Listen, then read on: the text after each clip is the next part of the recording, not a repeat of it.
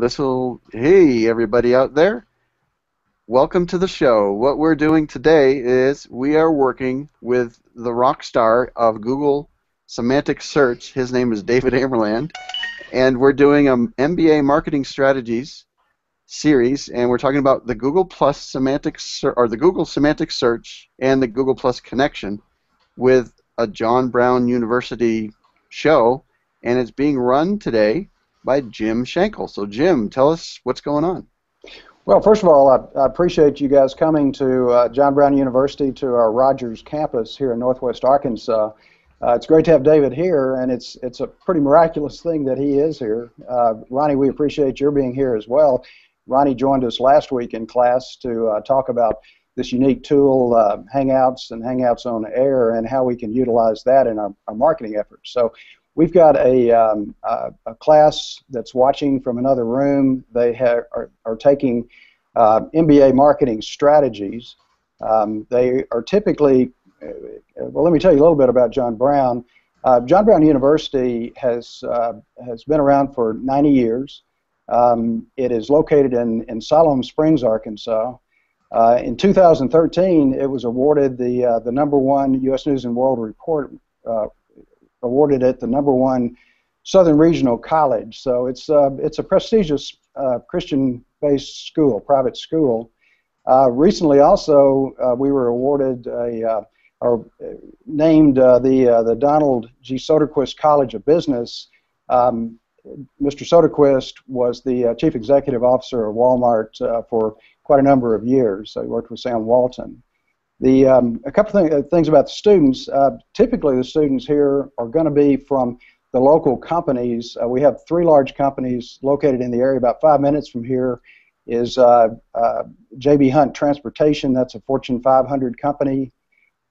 Probably another 15 minutes down the road is Tyson Foods, which is a Fortune 100 company. A little bit further down there is in Fayetteville is the University of Arkansas, and then north of us is the Fortune 1, we like to call it, which is Walmart. They are about 10 minutes away. So we also in this area, a lot of the students come from not only those and smaller businesses as well, but we've also got a unique thing. This is very much an international community. I grew up in South Arkansas, and this is quite different from what I grew up in. We have, because of Walmart, we have probably 1,200 or more vendor teams, supplier teams they call them here, and what they do is they service the Walmart account, and the largest team is Procter & Gamble, which has about 200 people. So it ranges from one person all the way up. So from those companies, all those companies are our students.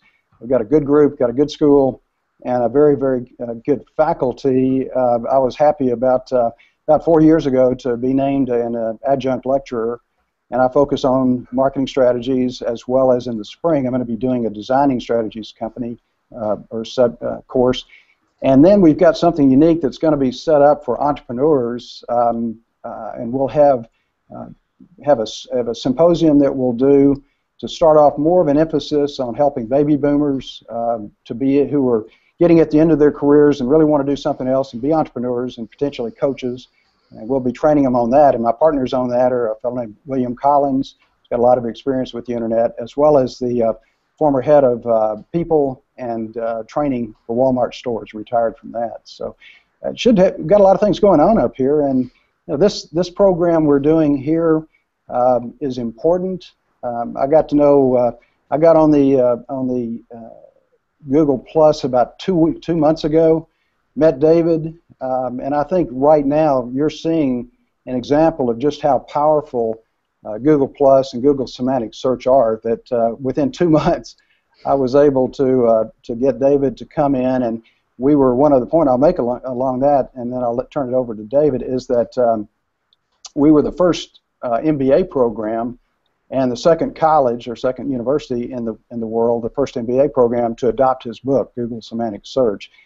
And I'm glad to be able to do that, because as the dean told me the other day, a lot of times these textbooks are out of date, and with everything moving as quickly as they can, you can't have a textbook that's 2-3 years out of date, even when they're published. So having David's book in the class and discussing that and teaching that, and having resources like a Ronnie Benser, the Hangout helper, come in and help, just makes all the difference in the world. And it shows you'll see some comments and questions coming in from the students.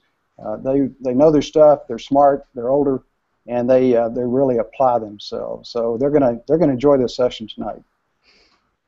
Great, David. David, what I'd like for you to do is really just you can get this. Google semantic search can sound very very intimidating in a way, and certainly when you're talking to technical people, it can get very much in the weeds. But the good thing about your book, I mean, the thing I liked so much about it, I mean, I'll give you an example of it. I mean, all through this book, I have tabs that I've pointed out. Oh, wow. It is so easy to be able to follow it. I mean, it does get deep, and you've got a lot of footnotes where you've put things at the end for those who wish to go deep. But this is a great book it's a very interesting book. And it's such a big major. I mean, the 2 points that came out of this for me, I mean, there's probably a lot more, but two that really jump out, in addition to the fact that that search really is marketing, and we all need to understand that a lot of the purchasing decision starts with a search. But the thing that was really interesting was how much that in the change that relationships mean so much. I mean, it's moved. It used to be that years ago they had relationships meant everything, and then it became transactional. And now Google is actually, with this new way that they're looking at things, is causing people to want to have better behavior on the web, and to want to engage and to create relationships. And like I said before, I mean, this has and with the video capability, has the ability to create some relationships with people that I obviously never would have known you guys before. So I'll turn it over to you to address it, how this Google semantic search, what it is, a little bit of that, but how it affects the MBA students' employers, affects their careers, how it affects them personally, and then both the students and for baby boomers. So that's a little bit to bite off. You think we can handle that in an hour? Thank you, Jim, and I'm delighted to be here actually, and very much this is a lot of the stuff which I do all year round in terms of helping large corporations get their executive teams right up to speed. So this is very much the audience, funnily enough, which I had in mind when I was writing the book. And I structured it in a way that is very accessible, precisely because semantic search from a technical point of view is extremely complicated. We usually say search is not rocket science. Well, semantic search is very close to rocket science. But it doesn't really concern us because its effects are very accessible. And it is probably the biggest disrupt we have faced in terms of marketing and how we operate since the Industrial Revolution. And I say this with quite a very studied approach, because the Industrial Revolution was the point where we began to scale things up and create the transactional approach, which has led us for the last 200 years. And before that, everything was very small and personable and worked around or evolved around relationships, which allowed us to examine the value of any kind of transactional relationship we entered into. So we had personal relationships being the bedrock of transactional ones. The world grew big and it became complicated. And we created very complicated structures to be able to operate in that. And those structures were driven by processes, because processes is how companies work. And those processes were broken down into very specific steps, because this is how we control them. And this is how we basically make sure that they work for us and do what we expect them to do. And then with the 21st century, we got into a world which is too complicated and too big, and at the same time really connected. And that created a disrupt in its own right. When you have a world which is so big, what you get is essentially noise. And you get so much noise that it drowns out any kind of signal. This is a paradox, because essentially every bit of noise potentially is a signal. And what do I mean by that? Suppose we all started talking at the same time, and we are 30 people in a room, and somebody watching those 30 people sees a lot of noise and no signal at all. Yet, if we're only talking to 3 people next to us, within that large sound which nobody can make head or tail out of, those 3 people can actually connect, and they can create a conversation despite the fact that they're surrounded by noise. So this is the paradox of the party room, where you can actually have a kind of a conversation in a very crowded and loud environment. Now suppose we scale that across the world, and the way we do that, of course, is with search, which means search has to work differently. It has to allow us to create our own signals from the noise which surrounds the big data solution or the big data problem that floats everywhere. And that, in a nutshell, is the outline of how semantic search came to be the force that it is today, and why it actually became a necessity in many ways in the way we operate. Well, there's no question about it that it seems to pick up every signal out there, and we all have to be recognizing that when you're on the web or your own Gmail, it's being analyzed from a semantic standpoint. It doesn't mean they're watching you at all, like NSA. It's not that. But the fact is that when I search my next door neighbor the same terms, if he used the same terms, we get different results on the first page. Exactly, and actually I'm very glad you brought this point up, because this again goes back to the party analogy. You know, you have 30 people in the room, they're all talking at the same time. To an outsider, there's absolutely, you know, a lot of noise, but to the small groups within the group, the tangential points of contact where you're talking to 2 or 3 people make perfect sense. And if you're to move around and leave one group of people and join another one, then you join that conversation and that becomes meaningful for you. But before you joined it, it was just noise surrounding you. So essentially what semantic search does is it works on 3 levels. The first level is the web itself, which is the web of data, and it indexes that web in a very complicated and complex way. The second level is your own personal signals. So it basically, as you say, scans everything you do pretty much on the web and tries to understand who you are digitally. It tries to see what your preferences are, what your search patterns are, what your connections are, trying to understand your profile. And then it brings those 2 together at the point of contact, which is the search box. And at the search box, it tries to look not at just the words which you have typed in there, which in the past were very keyword driven and they were very cut and dry, and search didn't really understand them. It statistically analyzed them and gave us a statistically accurate solution to what we actually were looking for. But now it tries to understand them in terms of what you have asked, and then in terms of the intent of what you want to actually find. And those 3 things come together almost like a sandwich. And when they work exceedingly well, which is why you get constantly personalized results. So essentially, at the extreme end of semantic search, we'll all be going around surrounded by our own personal data cloud, which essentially will affect the questions we're asking because we're not asking them from the same perspective. So, good. Go ahead.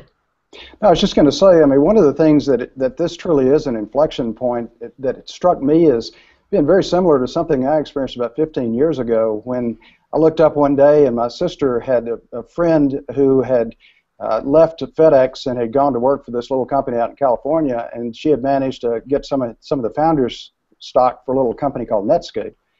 And she was telling me that about this thing called the Internet, and I just looked, I felt like I was obsolete.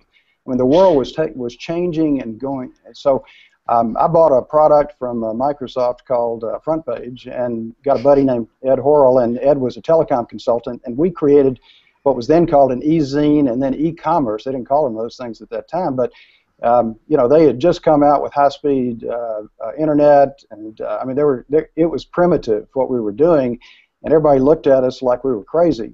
But we were creating a double-sided market, but it didn't work because he wrote a lot of articles, but nobody read them. So anybody who's out there in blogging can appreciate that. But it was the same thing I started noticing when my business partner, William Collins, sent me this link to say, take a look at this guy, Martin Shervinson, sorry. A Brit who's gotten some things going on in Google+, and in the course of that, looking at this, began to saw your book and saw you guys, you and Ronnie and Martin were on a show. Scott was actually on there too, and saw some things that were just to me almost parallel to what I had seen 15 years ago. And the thing that I guess I wonder about with all of that and seeing this change going on, I mean, it's so nice to be at the very forefront of this, just like the school, John Brown University is right at the forefront of being able to learn these things and how to apply them. The thing I'm wondering about is what's going on with the people who are being disrupted? What's happening with the big companies? How are they adjusting to it now? Are they? And small businesses, are they? And you know, there's probably a lot of questions in this, but I'll ask you to take which one of them you want to. But talk a little bit about what's happening to the, you know, the traditional way that it's going on, and then where you see things going over the next year or so as this begins to really go through the economy with G+ supporting Google Semantic Search. Okay, a lot of questions, you're quite right, and I'm actually very glad you started with 98 because the internet or the web basically started around 95 and started taking off. And there was a lot of excitement at the time. It was excitement because we felt the world was being connected, and in a way it was, but not quite well enough. And we also felt that there was a certain opportunity in terms of lowering costs and broadening vistas, which from a commerce point of view is absolutely fantastic because you can market to a lot more people a lot more effectively. Also for smaller operators, it was great because they thought the web is a great leveler. Somebody with a great idea, a great product perhaps, and a great website could be almost as good as a large corporation with deeper pockets and bigger manpower. A few years on now, we know that this is not quite the case because essentially all the corporations are a lot slower to react. They have better processes and they have a methodology which ensures that they trial things, they put them into place, and they get the job done in a more efficient way. And consistency is one of their greatest strengths. Until now, things have changed. And why have they changed? They've changed very radically because essentially what's happened now, we have, from a technological point of view, the nuanced approach and the tools necessary to actually work on the web as personably and as closely with people as we did offline. And like corporations were not very good at coming to the village square in the pre-industrial revolution world and trying to sell something, why weren't they very good at this? Because they were strangers and they had a strange approach. And they weren't from around here. They created instant mistrust. And the moment they tried to tell us how good they were, we felt they were pushing a lot harder than they should, and we mistrusted them even more. And if this rings a bell, well, here we are. We've got to the situation where the traditional forms of advertising, which is the hard sell of the corporation, which is the way traditionally it has created trust, found its audience, and connected with them, don't work anymore. They don't work as well.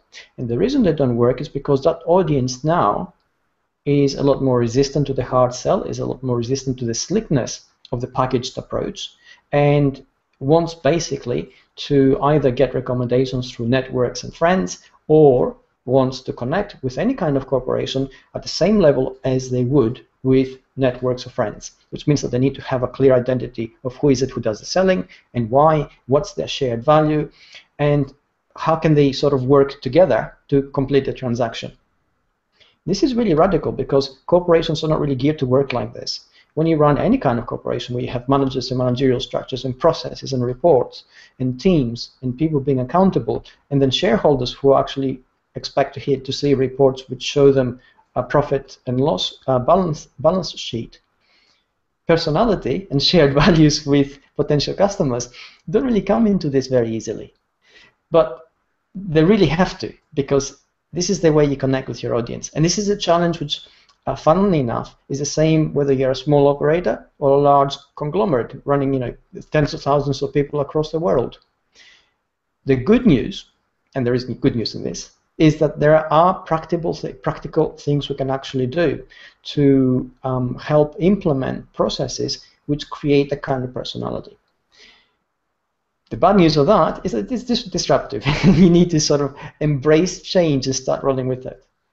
Yeah, and so often it's difficult for companies to do that. I mean, I can recall when I've worked in the past with big companies, I'd walk around the plant for one company I worked for down in Texas, and I'd ask questions of just out of curiosity, why do y'all do that? And the answer was always, we've always done it that way. I mean, we've done it that way ever since they built the cement plant, was the way they said it in Midlothian. And it's so, the world changes. I mean, every day new technology comes on, new relationships come on, competition. I mean, who'd have thought? When I was in business school 35 years ago, there was one course in international business, and today, you know, there's everybody has to think about that because our competition's everywhere. Exactly. And I mean, this is only one small example of it. As a matter of fact, you're quite right. We have had change now at a corporate stroke large business level since the early to mid 80s, and it hasn't really slowed down at all. So theoretically, we should be able to embrace this change a lot easier.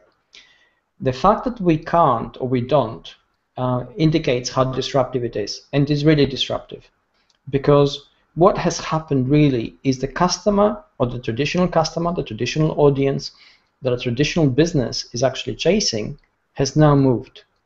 And in order for that business now to actually target it more effectively, it needs to evolve with that customer, with that audience. It needs to be as agile, it needs to be as personal, it needs to be as personable. And that's the hard bit, because it has to change internally. And internally, we know that corporations have always had the departments, and those departments come with teams, and those teams come with managers, and everybody comes with careers and turfs and looking out for your job first, which is perfectly understandable. This is no way any kind of judgment on this. It's exactly the way we operate, because it has always worked. And now we need to break down those barriers, and we need to start talking to each other within the organization itself. And it's difficult, because you need to put your cards on the table. You need to sort of start thinking less about agendas and more about shared goals within the organization. You need to start creating the kind of cognitive surplus within the organization that exists outside it. And what do I mean by that? When I make a purchasing decision, for instance, I have two choices. I can go down the path where I do my research. I sort of think that I know what I need, and then I go ahead and purchase it. And that's me working on my own. Or I can tap into the cognitive surplus of my social network. I can ask you, for example, if I know you, and you can recommend somebody else to me who will probably recommend me to somebody else, and they'll say, hey, you know, what you're thinking of buying, I've already bought, and it's not as great as they say, for instance. Or they may conversely say, hey, you know, it's the best thing since sliced bread. Buy it, no questions asked. But either way, the point is that I don't make that purchasing decision in an uninformed way based only on my own judgment. And that's the big difference. So if you're trying to sell that to me now, and you're trying to sell it to me as you, only on your own, and you're the only person responsible for selling in your organization, you're facing a really difficult task, because your organization will traditionally arm you with very specific ways of selling, because you know this is what organizations do. They'll tell you these are the selling points, this is the packaging, this is the price point, and perhaps you can give a discount up to this point and no further. You come towards me now thinking that, okay, you're going to catch my attention with the packaging, give me the price point, and if I sort of sit on the fence a little bit, you can basically give me the discount and close the sale. And this doesn't work anymore, because this is not what I want to hear. So essentially, you need to be able to network inside your organization the same way. You need to have input from your sales team, the PR team, perhaps the production people. You need to know about potential problems. And if you have all that knowledge and you're armed with all those things, then you become a lot better at it. The thing that really struck me on this and how quickly it's moving was 2 months ago when you and I met online. I mean, you were great about responding to comments, and I hit you with one comment. I tried to be kind of provocative to catch your attention, and you know, and you're really good about engaging with your audience, which is one of the great things about this. It's an interactive medium, so let's use it interactively, and that's what's so unique. Yeah. But when we met online, you had 22,000 followers, and that had built up over a period of I think about a year and a half. I saw something from Scott the other day that showed the hockey stick that happened. About 2 weeks later, it went to the point in 2 months where it's gone to 150,000 people plus from 22,000. So I think there's no question the market's recognizing that there's a need out there, but going with that, I don't see that those followers are coming from traditional businesses. I suspect it's coming from the SEO community that's trying to understand more about what's going on. You've been on several Hangouts on air, and you begin to get the word out. Your book was published in the middle of July, I believe. So things began to work, and you're bestseller on that. But you know, even with all of that, I was really surprised. About a month ago, I went up to my 35th reunion, and I carried your book all over that weekend. And in Boston, you know, I would have thought that people would have known it, and I couldn't get a strike. I kept showing it around, and I went to one session that was about Facebook and Google and Amazon and LinkedIn and who's going to be the winners in the future. And never once did they mention anything about semantic search. And I talked to the professors afterwards, and they didn't know anything about it. And then the surprising thing was there was one gentleman, I won't mention his name, but he's head of a large organization, and I would have thought he'd know something about it, and he did not, or at least he may have known, but he was playing coy. But then what was really, so it was surprising that, you know, that it's not being taught. I mean, I feel very, very, you know, I hate to use the word proud because that's probably the wrong word, but the fact that we're able to be ahead of, you know, what some people consider one of the top business schools to be in this market. So do you find that in the corporate world that the top people are just simply not ready to accept this yet? And you know, you address that to some degree, but is it just the fact that you know, it's going to have to come up from the bottom?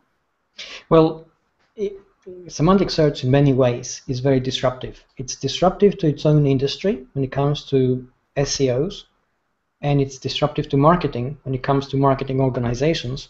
And in many ways, it's also disruptive to the audience, the traditional customer or consumer, because now they also connect with their research and what they find and information they find and the products they find in an entirely different way. When such profound disruption happens anywhere, the first instinct is to deny it.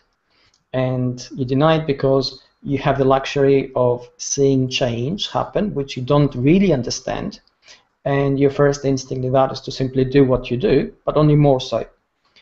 And I see this pretty much across the entire large marketing, large conglomerate industry in terms of the businesses which operate. I even see it in terms of smaller SEO studios who now think, okay, they need to do something different in terms of the semantic web. They need to connect with their customers in a different way and help those businesses understand a change which they haven't clearly understood themselves, because they now need to change their traditional practices. And this is a difficult pill to swallow, because they need to go back to their customers and say, what we've been doing up to now no longer works. We're going to do something entirely different, and it's going to cost you so much more, because it entails more work in the first instance. This is a hard message to actually get across. And the moment you realize how difficult it is, there's always a little bit of a reaction against it. Now, inevitably, change happens. And it happens not because it is nice to happen, it happens because it has to happen. The market is moving, it is shifting, customers and the target audience are moving with it a lot faster because they're individuals, and businesses are following suit. It is encouraging, and you are one of the points which, or one of the bright lights basically of this change. It is encouraging that the businesses are beginning to understand that they need to grasp what is necessary now and how then they can go back into their own work environments and start to implement it. And at this point, perhaps I can explain a couple of points about semantic search. And one of the things which it does in terms of creating personal relationships, we have already seen how the customers using their own personal networks to find recommendations. But one of the things which Google has made a big play on is that semantic search is going from websites to people. And this is sometimes very difficult to understand, because we still use websites to find information, we use websites to complete transactions on, and we use websites to actually buy products from. So on the surface of it, nothing has changed, but actually a lot has changed, because those websites wouldn't do any business or wouldn't come up in search, or the information wouldn't be as valid in terms of how we appraise it if they didn't come through a recommendation, or a sharing, an interaction, or an engagement in a social network. And Google Plus is an example, but obviously you can get a similar effect through Twitter and Facebook, or any combination of these three. So essentially, when it comes to, let's say, what you think on the practical side, what is it that I need to do in order to help my business in the semantic web? The main thing which you have to do there is actually create the kind of social footprint which allows your business to surface in a social environment, being personable first. So essentially, you need to go back on the drawing board and basically think, what are the values which got me into business in the first place? What am I known for best? How do I get those things across in terms of content, outreach, even advertising to my target audience? And then how do I measure the effect? Now, these are traditional business practices. So all that needs to change is an awareness of how you begin to create or identify the business identity which you already have, and then use content, use social engagement on the web, use interaction again on the web to get that across, find your audience, drive it to your business place on the web, and essentially complete the transaction. So this is the path which makes the transition complete from websites to people, because now it's people first, and that's where you start, and you complete things on your website. So this is the big change. Well, and one of the things that I found so fascinating from my own perspective is I've never cared at all for Facebook. It just, it left me kind of cold. I couldn't. Maybe I don't have any friends, so I wasn't able to get anybody. But that's what's been really interesting about Google Plus. I thought it would be the same thing as social media, and I heard a really good comment, a good term that was used in a program you were in earlier today, which is Google Plus is not social media. It's the social level. I think the terminology. Social layer. It's a social layer. Yeah. Yes. Well, this is a significant difference, because we think of a traditional social network as the digital equivalent of a friendship, real world, small circle of friends in real life, and it does. I mean, Google Plus doesn't work that way. Facebook does, because normally you go on Facebook to find the friends that you have in real life and connect with them, or even reconnect with them if you knew them in the past. But that doesn't actually, if you think about it, significantly broaden your world. And essentially, one of the big powerful effects of the semantic web and of the digital interaction is that it broadens your horizon to the point that you actually tap into this cognitive surplus, which I spoke about earlier. It makes you smarter, more capable, able to be more productive, and able to achieve more in a shorter time. And this is the addictive quality of it. And exactly, it really is. And essentially, Google Plus has all those tools that allow you to do that. And if we forget for a minute that we're talking about commerce and business, and if we just take a purely informational approach, if you think to yourself, okay, I know nothing about marketing, and I need to learn, and I give myself 2 months to do so. Normally, that's a really tall order. But you go into Google Plus, and not only will you find the information that you need, but you'll also get immediate access to experts who are perfectly willing to give you time and expertise, which in the past would have cost money, and actually help you along in your journey. So they create a shortcut which you wouldn't have got anywhere else.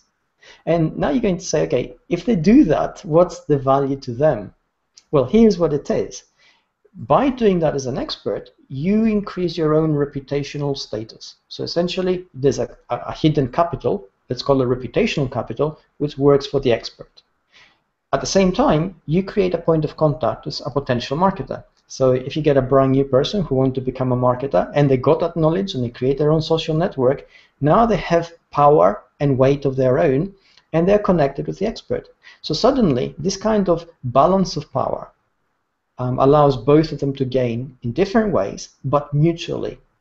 And that is the true power of a social layer. Essentially, a social layer allows things to be tied together across the web in a mutually balanced way. And this is new. We never had that before. Let me ask a question here for a second. Yeah. I see an interesting parallel because, for example, Google Plus, by the traditional world, is still not even something that's worth paying attention to by many people, right? I Yes. don't know. Yeah, of course. Yeah. It's still early days. Absolutely. I Okay. agree with that. And for some, semantic search is also something that just doesn't make sense. Why should I even care? And isn't it interesting how those that basically poo-poo, if that's the expression I could use, the concept of Google It's a Plus technical term, right? yeah, having any value, it's not worth it, it's not worth your time, nobody's there, right? That's Yes. the funny thing that they'll say. Yeah. And they need to defend their decision to say that, and so they'll double down. Like you were saying, some organizations that aren't interested in learning about semantic search because it wasn't invented here or it's something different, and so they continue to do what they've been doing before. Can you talk a little bit to the parallel of what Google Plus and semantic search and how they're sort of both happening regardless, but people want to ignore it? Absolutely. I mean, as a matter of fact, if we go back a little bit earlier to the early days of the internet, there's another parallel there where a lot of companies were resisting going online for any kind of reasons. First of all, they said, we are local. We don't want to market globally. Or they would go the other way. We are global. We don't want to market locally. Who's going to trust the web with their transactional details and their credit cards? All these objections came up, and we had the same sort of bell curve of adoption where a lot of companies resisted going online until it became inevitable. And the moment it became inevitable, you got this sort of wholesale transfer of all their businesses willy-nilly, without much thinking, online, thinking it was going to actually solve everything, and it doesn't. You really need to think about it. So that's the sort of parallel with the past. And now if we look at, quite rightly identified that both semantic search and Google Plus seem to be a minority in terms of awareness, and that's true because we're still at a very early adopter level. And what this does really is it allows those who come into it early on to take advantage of the opportunities to create the kind of processes that will help them in the long term. And those who get left behind thinking, okay, it's not for us, or it's got nothing to do with us, when it becomes inevitable, they're going to, again, come into it willy-nilly, trip up, make all sorts of mistakes, and then try to fix it and actually move forward. Google Plus, as a social layer, is an intrinsic part of semantic search. And why do I say that? Well, because essentially semantic search is about, and to get a little bit technical, is about entities. And entities here is understanding people and things as people and things, not just coded words. It's about ontology, and the ontology here is the relationship between entities. And the social layer allows Google search to basically mine those relationships, to understand how they connect, to understand how the relational values go. And it does this automatically in many ways. If you give a machine a set of data and it basically starts to sorting through the data based on a program which allows it to cluster things together according to similarities, 9.9 times out of 10, you're going to get a meaningful signal out of the clustering. So, you're going to say, okay, I've got here, for instance, 100 million tennis balls, and 65 million are green, and 35 million are red. That means something. That clustering actually means something. And based on that meaning, then you can infer other things, and you can deduce other things, which allows you to take that data and basically do something with it. And that essentially is the best definition of what semantic is. You take data, you connect it together, you understand what it means, and once you understand what it means, you take that meaning and you actually use it, whereas in the past you couldn't. So that's how businesses now using that kind of approach, those who actually do, to work better and work smarter and find new solutions to the problems that which they face. And one thing that I will say in defense of that the CEO that I mentioned that I ran into at my reunion, when I was back here, we set up. I'm an entrepreneur, and we've set up some businesses here. And one of my good friends is was a salesperson at one of them, and is now the manager of a company called Rockfish Interactive. They do a lot of work for Walmart and Sam's Club, and Bill was right on top of it. I mean, when I showed him the book, he was speaking at a what we call Doing Business in Bentonville Best Practices series. And he had two of his people with him, one from Dallas office for Rockfish. They were, and they were impressed the fact that not only did I have your book, David, but that I actually had these sticky notes in it and marked up, so I'd actually read it. So, but it was, the thing is, I think that there are, as time goes on, people are going to bubble up through the organization to be able to bring this on. But that ties into my passion, which is helping entrepreneurs, and especially helping baby boomers to be able to identify and to pursue their purpose. Because nowadays, people are getting to the end of their careers like I am. I turned 65 last week, and I have no desire whatsoever to retire, and it doesn't seem like I run into any baby boomers who do. And if we can now begin to teach them and train them on some tools that are actually very simple, I mean, some basic ones that the team that I talked about a while ago, we're going to be teaching. It gives opportunity for the small guy to be able to stand heads up and even ahead of, frankly, in their niches, some passion that they've got, that they're able to get to the first page and the first rank in Google because they're in there all the time engaging with the crowd, whereas the big companies don't have that kind of interaction with their employees. Okay, that's a very telling remark, actually, because in many ways, semantic search does away with the technical layers of marketing and traditional digital marketing we did in the past. And it breaks completely with the tradition we have had of scaling things and dressing them up, which is where we've been going for the last 200 years. It takes us back to the village square. And if you go back to the pre-industrial age village square, when you get onto the village square and you want to buy something, what do? Well, you go to the person you know, and they probably know you. And because they know you, they're unlikely to give you substandard goods, and they're unlikely to rip you off because they work through word of mouth. So if they do that, they're basically hurting themselves, and they're not really making enough from you to justify their doing so. So they tend to give you the best service possible because it's good for them, and it's also good for you. And here you work in alignment. What is good for them, or rather what is good for you, is also good for them. If you don't know that person, however, what do? You go to somebody whom you do know and you say, listen, what I want to buy is, whatever it is. It could be a new set of horseshoes for your horse, or it could be a brand new sword so you can go and kill your neighbor, for instance. So you say to your friend, where can I get a really good set of horseshoes or a really sharp sword? And, your friend tells you, hey, you go to that person and tell them I send you, and, they're really cool. They'll really help you out. And that's how you did business in the past.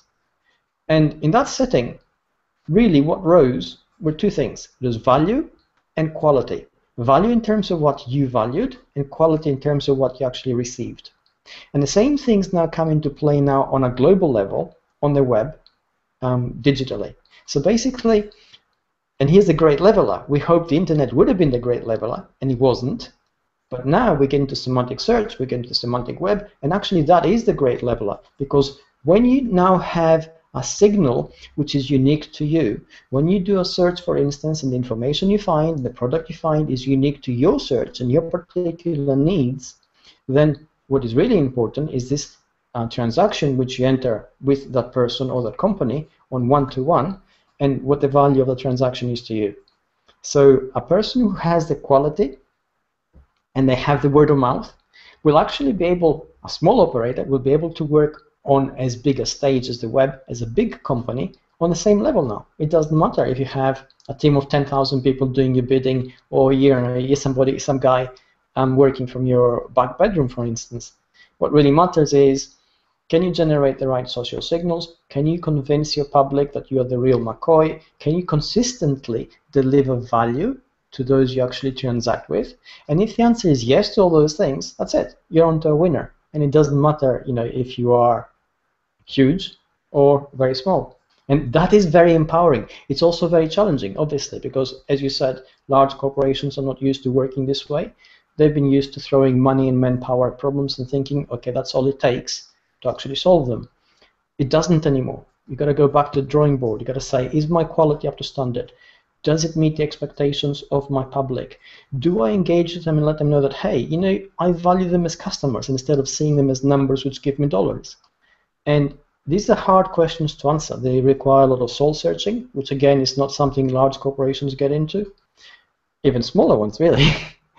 It requires a lot of real thinking in terms of their sales teams, in terms of their people, because if you need to connect at that level on the web, then you need to understand how do you do it. How do you break down your content to get a kind of interaction? How do you present yourself to show that, hey, you are people first and a company second? So that's the kind of thinking that's actually required now at a business level. Yeah, it's no longer the one with the the most resources to be able to win. I mean, one of the things we teach in the class, for instance, is the evolution where to where today the consumer is the boss. In the beginning, it was the manufacturer. They were the ones that had the power. They had the scale, and then the distributors, with Walmart being probably the prime example of somebody that was leading it because of their dominance in data and being able to understand what was going on out there in the field.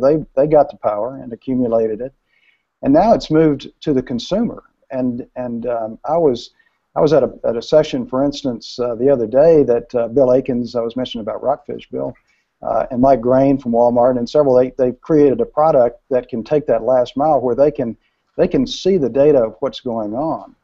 And so the power to the consumer has been rapid with the internet, but where it's the consumer, but then not only the consumer with the big manufacturer, but to be able to find these niche products that people have a passion for and they are willing to engage, it creates a dynamic that's totally different, and it's what the country needs. And it's also the kind of thing that can release a lot of creativity, because statistics show 15-20% of the people out there like their job, and everybody else is looking for something else. So to be able to engage in something like Google Semantic Search, which is frankly addictive. I mean, like I said before, Facebook I didn't care much for.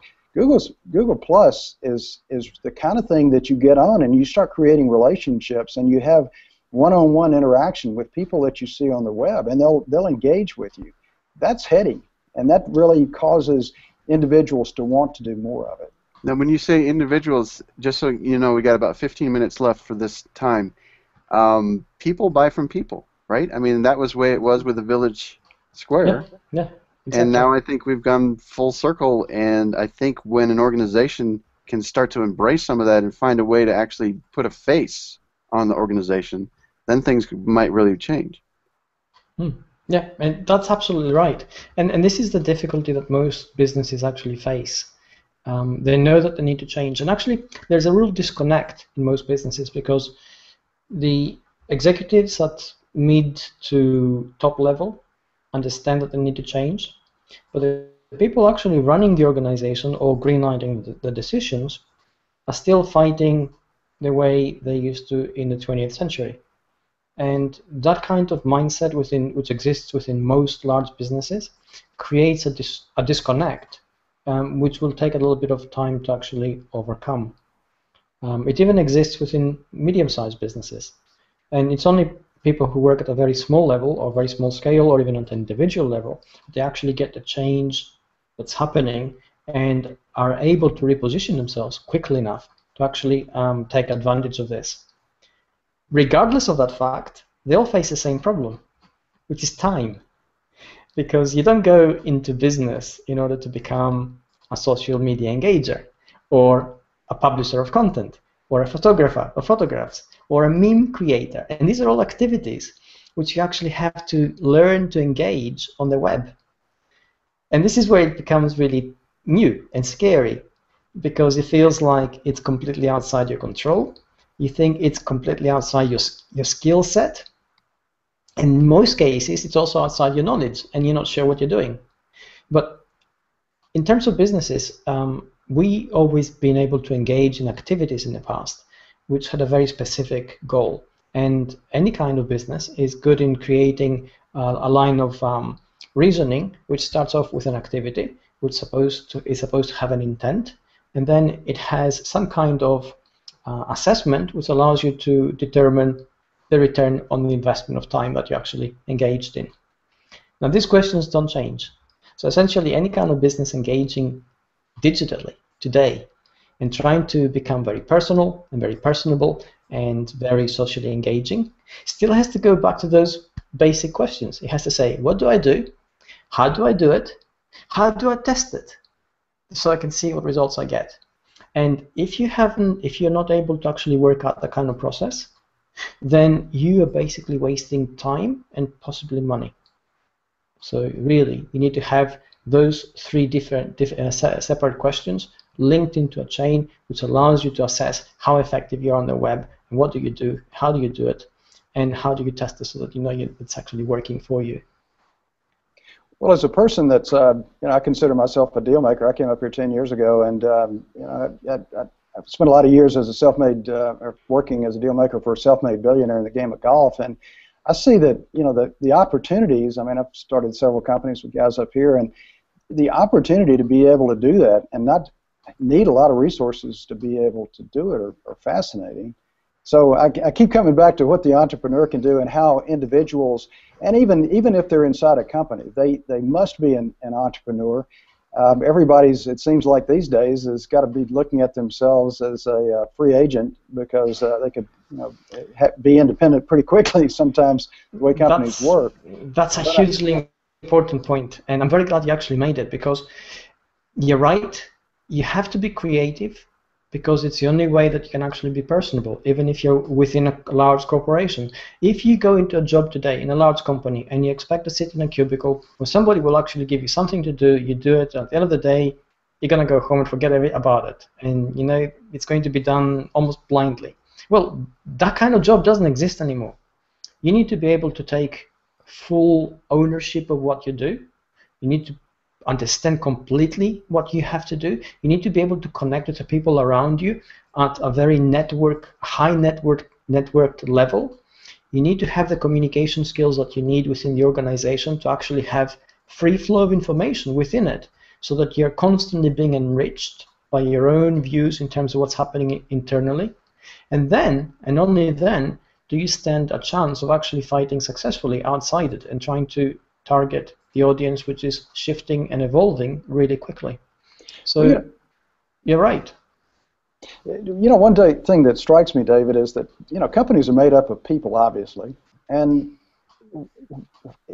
while it may be scary for some big companies to be able to jump in and bite off Google Semantic Search and Google Plus, using that as the platform, the interesting thing might be, as a strategy for companies, is to encourage their employees to take a little bit of time every day to get into Google Plus, show them how to do it, train them. I mean, get guys like the Hangout helper there, who's got a good course called Hangout Mastery, that can really help people utilize these tools at a good level, and quickly get up to speed. And the thing is, like I said, it's so addictive that once people begin using it themselves and engaging and finding out what's out there, the possibility of being able to come back into the company and influence the company upwards to be able to do some things, it just seems like there's some opportunities. And I don't know exactly what they are, because I'm still learning about this. But all I know is that as you and I have talked with some companies and some other people and discussed